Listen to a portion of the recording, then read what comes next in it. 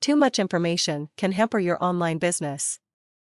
When you see some of the adverts on building an online business, you could be forgiven for thinking it will be a piece of cake, and to be fair, some of the time it can be, but there are times when the challenges are fierce.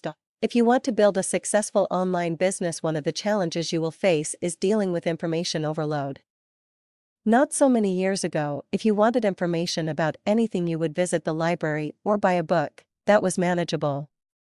But today, all this information is freely available at home on your computer or mobile device.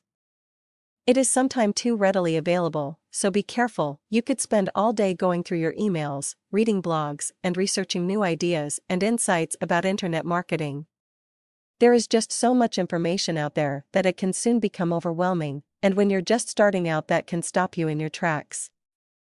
So what's the best approach to deal with information overload? Here are some tips. Point 1. Be selective. Think about what you do when you visit the library. There are thousands of books there, but you only choose one or two to borrow. You don't try and borrow them all.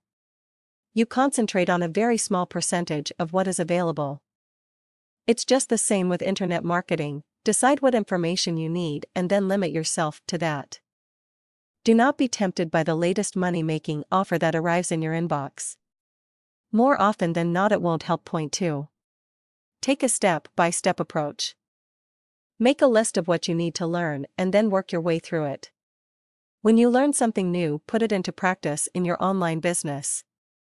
Focus on each step in turn, don't try and do everything at once. Making steady progress is the name of the game. Point 3. Don't be afraid of making mistakes. Many people try and become experts at every aspect of internet marketing before they start to do anything. That approach doesn't work. Get enough information to get going before jumping in at the deep end.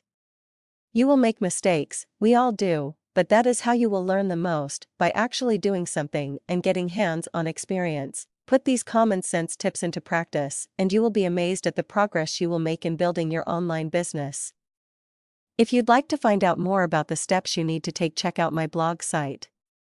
See below, a real antidote to information overload.